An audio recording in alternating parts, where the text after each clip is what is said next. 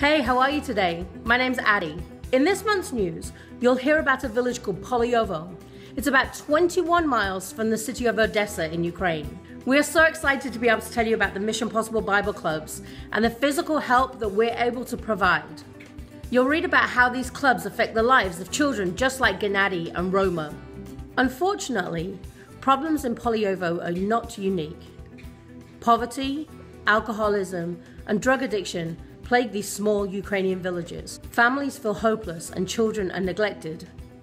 With your help, Mission Possible has been able to serve in these communities and reach over 300 children with these Bible clubs. MP team members Lilia and Tanya share with you what it means to be in the right place at the right time. One more important thing. Thank you. We could not continue this work without you. Thank you for your prayer and financial support. The message that you help us bring about our Savior has a genuine impact on the lives of many families and children just like Gennady and Roma. So help us now by clicking that share button and sending our news to your friends and family or sharing us on your social media page. Thank you.